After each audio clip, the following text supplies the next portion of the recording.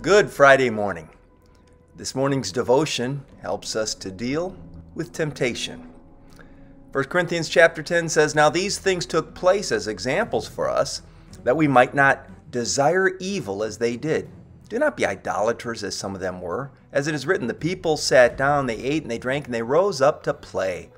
We must not indulge in sexual immorality as some of them did, and 23,000 fell in a single day. We must not put Christ to the test as some of them did, and were destroyed by serpents, nor grumble as some of them did, and were destroyed by the destroyer. Now these things happened to them as an example, but they were written down for our instruction, on whom the end of the age has come. Therefore, let anyone who thinks that he stands take heed lest he fall. No temptation has overtaken you that is not common to man.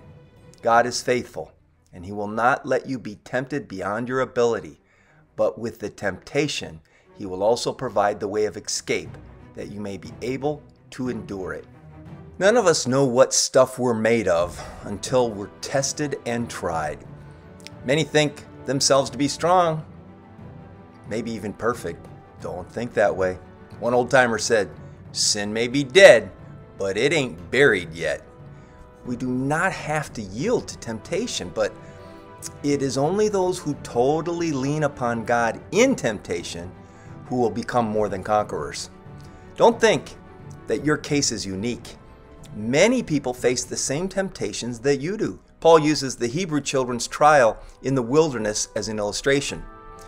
Folks, Satan can tempt you anywhere. He can tempt anyone. Paul here lists 5 temptations in these few verses, and I'm sure one of these probably strikes a chord in your life. Evil desires, idolatry, sexual immorality, testing God, or constant complaining. Verse 12 clearly states, these temptations are common to everyone. Temptation is common, but do not forget that God is faithful. Yes, people fail us, and we've all been taken advantage of at one time or another, but God never has done that to us. God never fails. He's faithful to every promise. He's able to preserve and deliver you and help you make it through your temptation. God does not tempt us, but he can limit the temptation. The entire book of Job bears that out. Satan cannot tempt us unless God allows it. God is in control, even when we're being tempted. You need some more examples that God is in control, even when you're tempted?